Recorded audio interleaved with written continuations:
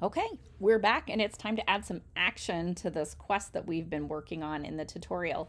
So far you should have an environment set up and you should have a conversation set up from our past two tutorials, and we're going to pick up from there and add some events to that conversation so we can make things a little more interesting.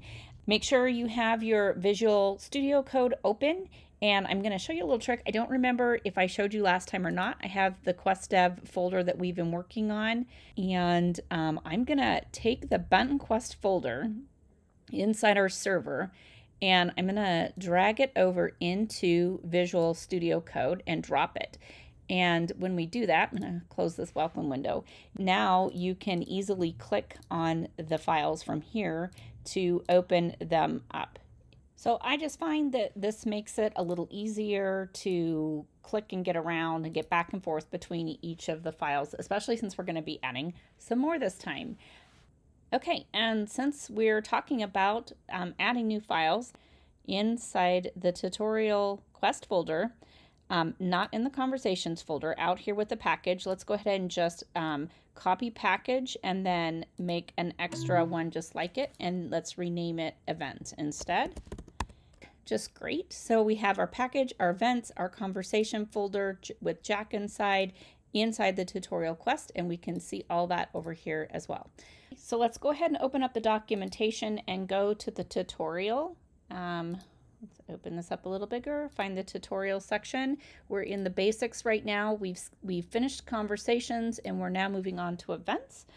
Okay, you can see at the top here, the requirement is the conversation tutorial, which we have done. So we're going to scroll on down. In our new events folder, we need to set it up to look like this. So let's go ahead and copy that. And I'm going to minimize this so we can work in both files at one time. Find your events YAML that we just created. And since we duplicated it from package, it's going to have this in there. We want to delete that. And now we're going to simply paste in the new information that they gave us right in here.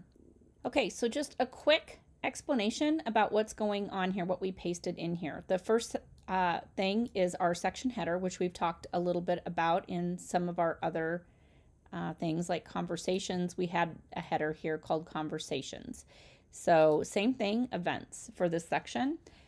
This is any name that you want to give it. For the sake of this tutorial, we're just going to keep it give food to player. That's the name of this event. And then this is very particular about what it needs to say. This first argument is always going to be the type of event that you're declaring. And then everything that comes after it is going to be options. And every event has a set of options that you can declare. Some of them are optional to put in, and some of them are required. In this particular case, it's required that we give it an item and a quantity. So just real quick, I'm going to take a bunny trail. You do not need to go with me over there. I just want to show you something really quick. We did skip over at the top. If we scrolled all the way up, in here there was related documents, and one of them is called the event list. Inside the event list, you're going to see that there are many different events that you can declare. And here's the give one that we're using today. If you click on it, it'll take you down in the documentation to the give one, and it'll tell you some examples of what some of those elements do for you and how you might use them. Now, you notice in the documentation, they didn't put the key here ahead of time. The only thing you're seeing is this part, so don't get confused by that. In the documentation, it will always be that way. They will leave the key off, usually in the examples, and just give you the declared part that you have to put in after your key. Okay, so just wanted to show you that, and we're just going to go back to our tutorial real quick. So the next important thing to point out here would be that BetonQuest does not directly interface with the Minecraft item names. It requires you to actually declare those in their own section because obviously steak is actually cooked beef in Minecraft. So in our package, we're going to create another section. We had created NPCs in our first tutorial. Now we're going to create a section called items. So I don't want to copy all of this over. So I'm just going to copy this part right here that says steak. And we already wrote in items. So I'm going to copy this over and put it in here. So now we've set the name steak is the key value, and we've hooked it up to Minecraft's cooked beef item. So in our package, let's go ahead and save the item, and in our events, let's go ahead and save that. The next thing we need to do is make it so that we can take this event and run it in our conversation. So now we're going to go over to our conversation file. If you don't have it open already, go under Conversations and click on Jack Gamble, and it will be up here as one of our tab options. So here's our conversation that we set up last time, and we want to add the steak in to our conversation. So if we scroll down here a little bit, it shows us that we want to add that into food answer. Again, I am just going to copy these new sections and paste them in over here. Find food answer right here. So the matching section is food answer here. Now it's going to be important as you're copying and pasting in segments to code that you already have that you're very careful to line everything up exactly where it needs to go. So as you can see, when I copied this in, it did something really weird. So let's just clean this up a little bit and double check that it looks right. We have events, give food to player, pointer, thank you. Okay, so that means that after this conversation now, it's going to go down to the pointer, thank you. So let's go ahead and copy that as well, just that part. We need to add that under the player options section. So here's our player options, and I'm just going to add it down here to the bottom and paste that in there.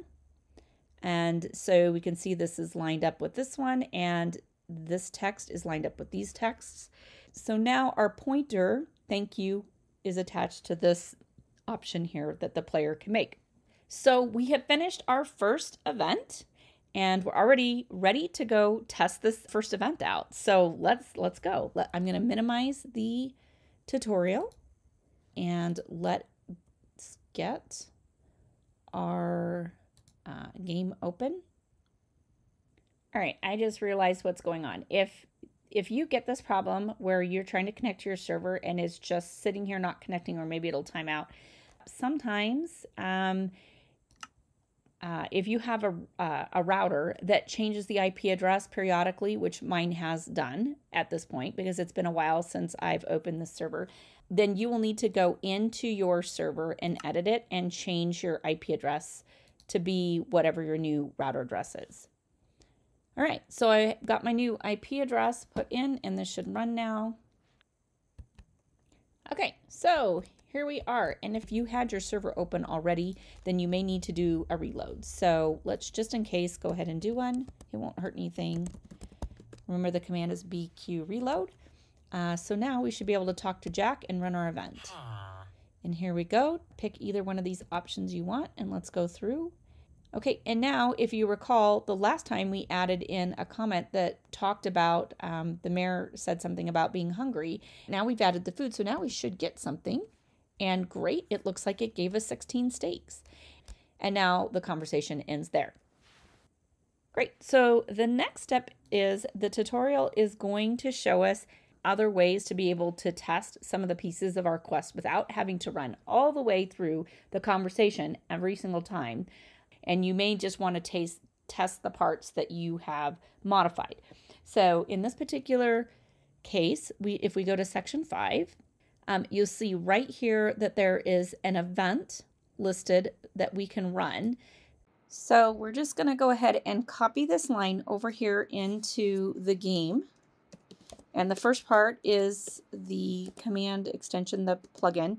And the second part in this particular case is going to be event, but there are other options you could choose from BetonQuest to test and run that you'll learn about later.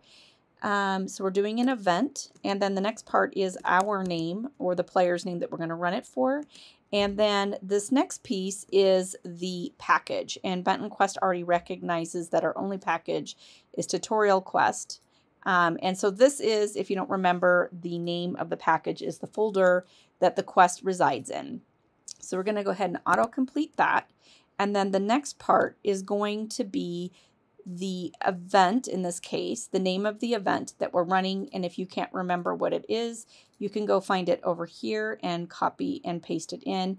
But in this case, we only have one, and it's already auto-completing it. So we're going to go ahead and put that in and then hit enter and run that, and we should get 16 more stakes. And we indeed did. The other alternative is we could have typed that in down in the console. I'm going to go ahead and bring it up and just copy it because it's an awful lot to type in. Remember, we don't want the slash. So I'm going to go ahead and copy that and bring it down here and paste it into the console. So that's another option. If you weren't in the game and you just wanted to test it directly here, you could test it here too, and you'll get the feedback that it ran. Now, if it had not run and it had made an error, for instance, earlier I was playing with something and you can see that there's a warning that says it couldn't find something, you would get an error message, hopefully giving you a clue of what maybe went wrong with what you had put in. So that completes an alternative way that you could test parts of your quest without having to run through the entire dialogue to test what you want to test. Okay, let's move back over to the BetonQuest tutorial and go on to step 6, where we're going to create another event, actually 2 new events. And the first event is going to be a teleport event. As part of the teleport event, we are going to also create a special kind of event called a folder event. So to do that, let's first go ahead and copy all of this. And since it's going to be overwriting this, we're going to go ahead and just clear our event YAML out and get rid of that and then paste that whole thing in. I'm going to put a space in to separate this, and I'm just going to move this over a little. So this folder event, remember the first word tells what type of event it is. So this one is a teleport event. This one was a give event. And this is a folder event. And what a folder event is going to do for us is it's going to take any events that we put in our list. And remember, with the list, we don't want spaces between the commas. So what we're doing is we're making a list of several different events that we want to have fire all at one time.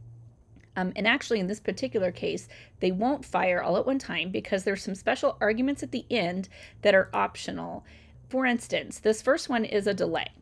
So it's going to wait 2 seconds before it starts running the first event, which is a teleport event.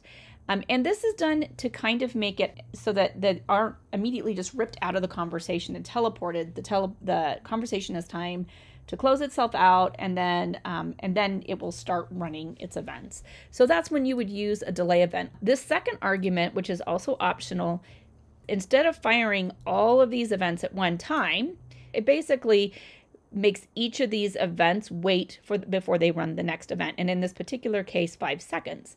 So we should expect to see the player get teleported to the first location. It would wait a few seconds and then teleport to the next location, and so on. At the end, the folder will stop running when it reaches the last event, which is the blacksmith. And we'll be doing something later in the tutorial for the blacksmith.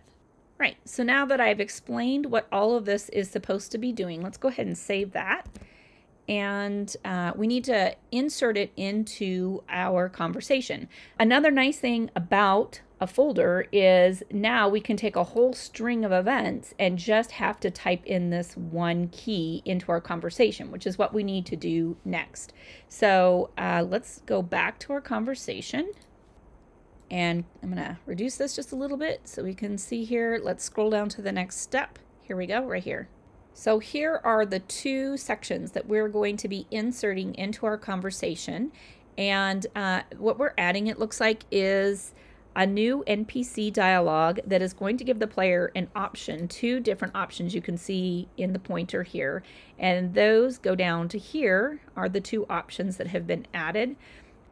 Let's go ahead and copy those. I would not use this copy symbol because it has cut off some of the conversation here. So let's go ahead and try to carefully scroll over and copy just the parts that we want to add. And this should be added to the bottom of the NPC options where I put the space in. I'm going to add a couple more spaces here and try to line up on the far edge so that we get the alignment correct here. And scroll back over here. So town tour is lined up, and the text and the pointer is lined up. So that's good, but we've got some problems here. This will actually run. It won't hurt anything to have extra lines in there, but I'm going to go ahead and bring those up. Now let's add the player options, which are down here. Select just the new ones. And again, we're going to add them in just below thank you.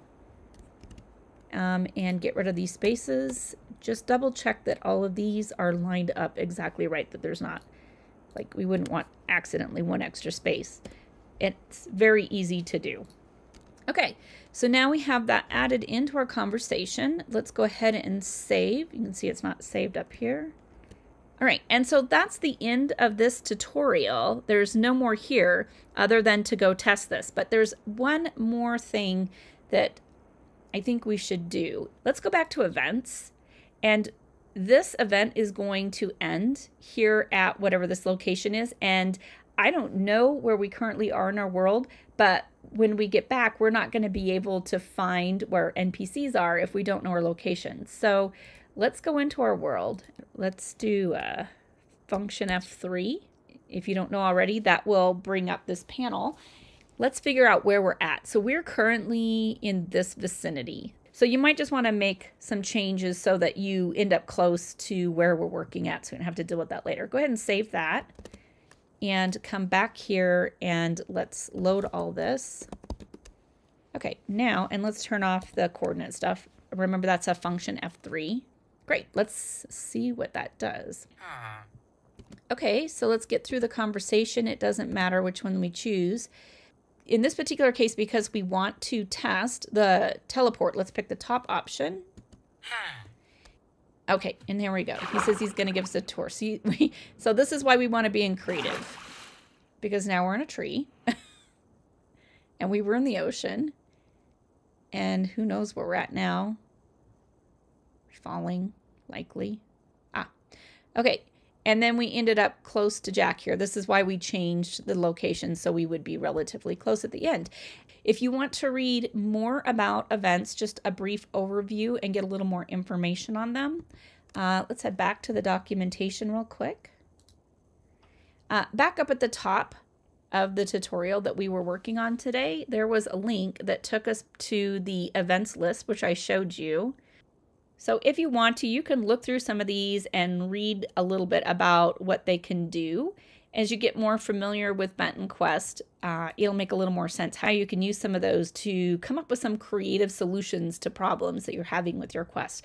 So the only other link here that we didn't visit was then this events reference. So let's go there real quick. And here is just a short little overview of what events are in BetonQuest. But really what this whole document is, if you scroll to the top, is just basically BetonQuest in a nutshell, like an overview of what BetonQuest is. Up here, there's a comparison of other plugins and how they operate and some of the flexibility that BetonQuest offers. So this is an interesting section to read about BetonQuest, but the rest of this is just an overview of some of the key features that are interesting about BetonQuest and how they can be used to help you solve quest problems and stuff. So I look forward to seeing you next time, hopefully. I'll be covering the next section in the tutorial, which is objectives. And then we'll have one final startup tutorial on conditions. And then this startup tutorial section will be finished. And then I don't know where we'll go from there. Hopefully I'll do some other videos on some of the features for BetonQuest, but I'm not sure yet what that will look like. See you next time.